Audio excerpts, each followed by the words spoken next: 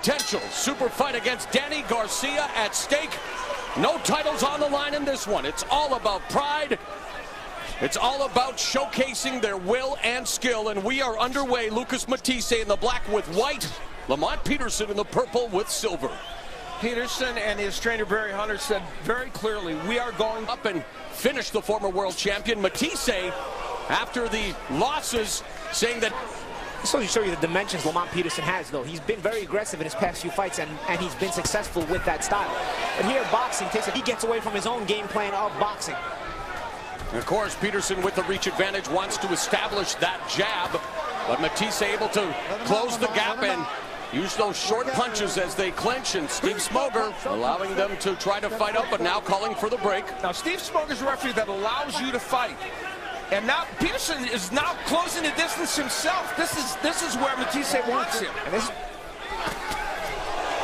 just misses with that sweeping left hook, does Matthysse with a minute remaining in the second round. Straight right hand there. The jab sticks by Matthysse. That right hand backing up, trying to keep him at bay with the jab.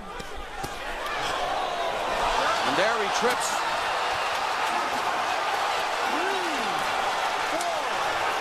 So a left hook landed by Matthysse, and that left hook was a tough one.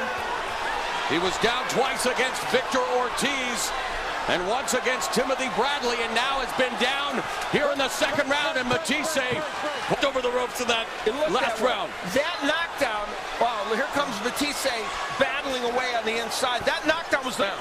And a astronomical number and a super stat courtesy of the Hall of Famer Al Bernstein. And a right uppercut lands by Peterson, digging away at the body, and now a rough and tumble affair materializing here in round 3. As we look at the power punches throughout this fight, it's Matthysse with a huge advantage. Yeah, and his punches are so much more damaging. Now Peterson's in a fight with him. Yeah, he said, you know what, forget boxing. Yeah. I might be safe. But I'll agree with you. Matthysse has the better chin. Oh, and down goes Peterson on the counter. Wow, what a punch.